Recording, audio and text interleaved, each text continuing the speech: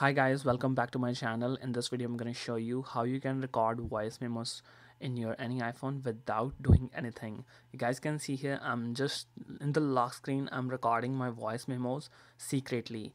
So whenever I need to record voice memos in the iPhone, I just need to simply long press on this action button to start voice memos recording. So this is so cool how you can do that. I'm not unlocking my phone, I'm not using my phone, I'm not going in my voice memos app. How you can do that in order to start voice recording in your iPhone.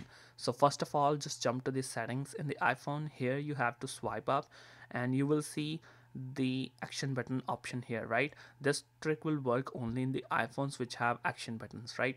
So make sure you have action button. So it will be set to your silent mode. You have to set this thing in your voice memo option and just go back. That's it. That's the only simple thing you need to do whenever you're pressing the action button, whether if it's your phone is locked or not. Your iPhone will start recording. Your iPhone will start recording the voice recordings or voice memos in your iPhone. So this is so cool trick.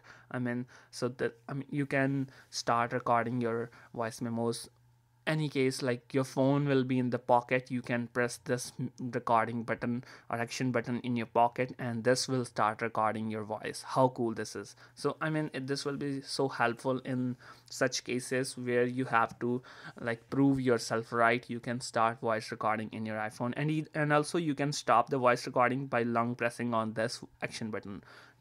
And make sure you just don't press single time, just long press on this one, hold to start recording and hold to stop, and you will also get the feedback, like haptic feedback from iPhone. So this is so cool trick. How do you find it?